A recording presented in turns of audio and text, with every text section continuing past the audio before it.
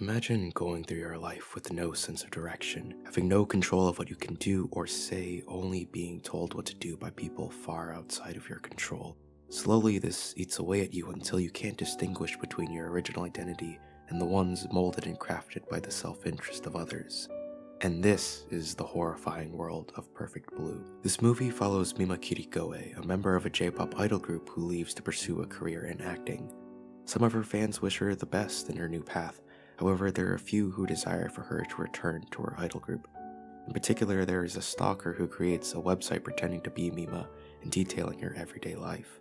As the demands for her roles become more and more intense and fellow co-workers are killed in mysterious ways, Mima begins to become unhinged from reality, with her pop idol self physically reappearing to her, beckoning her to return to her past self, and scenes from her acting career becoming indistinguishable with events in real life, thus taking the viewer for a ride where the line between fiction and reality is increasingly blurred with each passing moment.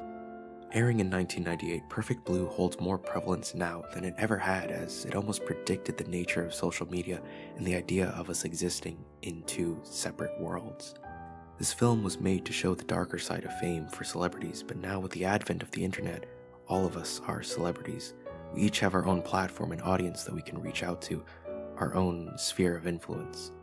We all have multiple accounts and identities that we change and trim in order to make them show a very specific side of ourselves. All of our virtual interactions are subjected to this. We can think that we have some familiarity with each other, but when it comes down to it, we're just people in front of a camera, text on a screen.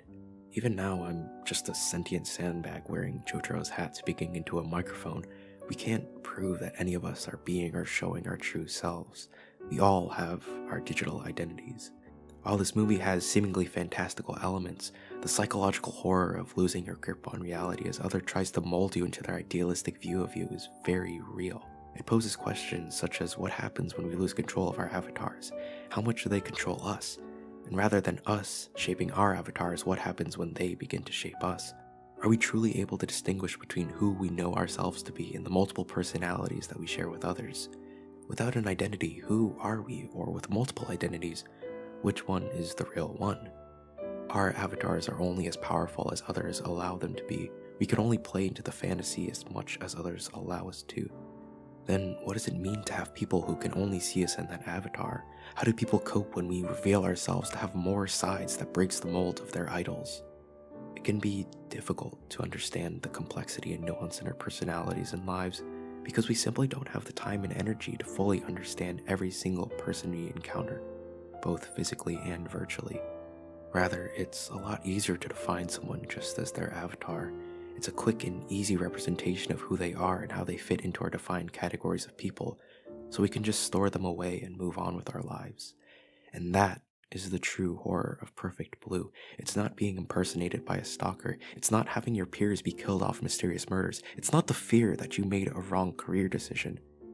Rather, it's the existentialism caused by the realization that we may not be in control of our own personalities and identities, that the life we live has just been a fabrication from the expectation of others, and that our true selves are lying somewhere bubbling away, which makes this such an incredible movie. Finally, if you've not yet seen this movie, I hope this video piqued your interest, and I highly encourage you to personally experience the thrill and horror of Perfect Blue. Otherwise, to wherever you are in the world, thank you so much for watching, and until we meet again, take care everyone.